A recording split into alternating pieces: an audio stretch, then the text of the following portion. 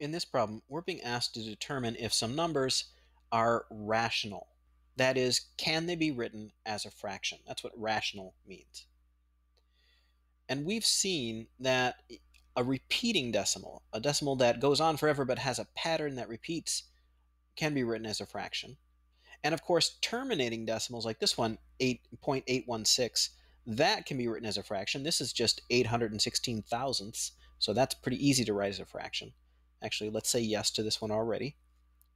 The reason it can be written as a fraction is because this is a terminating decimal. All terminating decimals can be written as a fraction. Now this one has this dot dot dot here, so it doesn't terminate. It's not a terminating decimal, but it has a pattern. This 6-4 repeats forever. So this can be written as a fraction because it's a repeating decimal.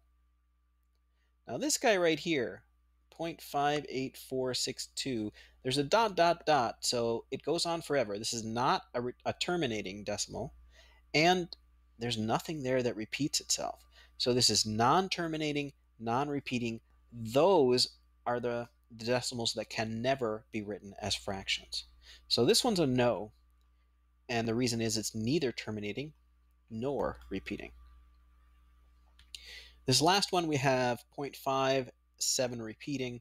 That is a repeating decimal, so it can be written as a fraction because it's repeating. So that is a little bit of work with identifying rational decimals.